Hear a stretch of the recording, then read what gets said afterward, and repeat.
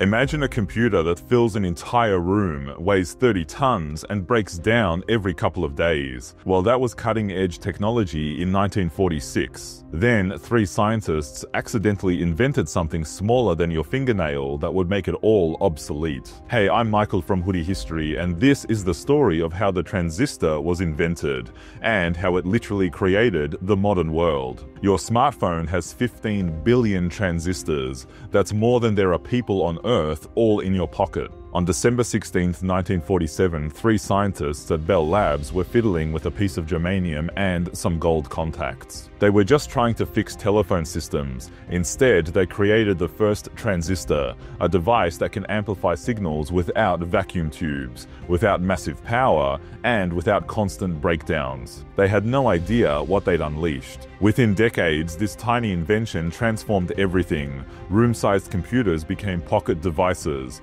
Global communication became instant. The digital revolution that's still shaping our world today, it all started with three guys solving a boring telephone problem.